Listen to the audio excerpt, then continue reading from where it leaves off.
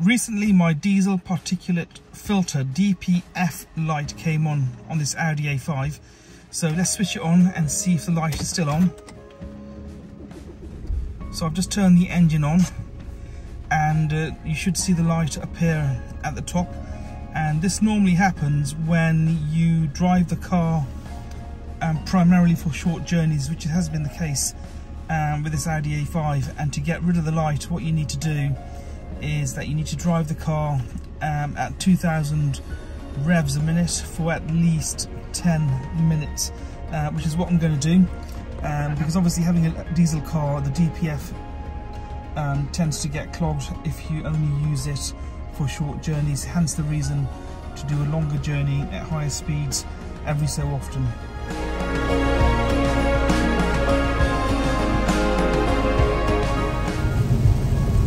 So I've been travelling at 2000 revs now for about 20 or so minutes, and the DPF light has come off, and that's all you need to do. I'm actually, this is an automatic, so to go over 2000 revs, it's better to switch it to sports mode.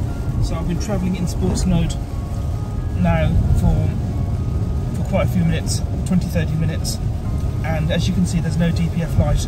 So if you do have this issue with your DPF where the light comes on, the first thing you need to do is take the car out, drive it for over 2000 revs, and drive it for at least 10-15 minutes generally, or it's better to drive for more than that. In my case I've done it for about half an hour or so. So with a diesel engine, obviously you need to take it out for a run every now and again.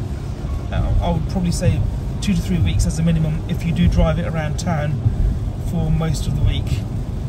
Hope you've learned something from this video. Hope you sort your DPF issues out. Please do subscribe, like and share, and I'll see you on the next video. Thank you.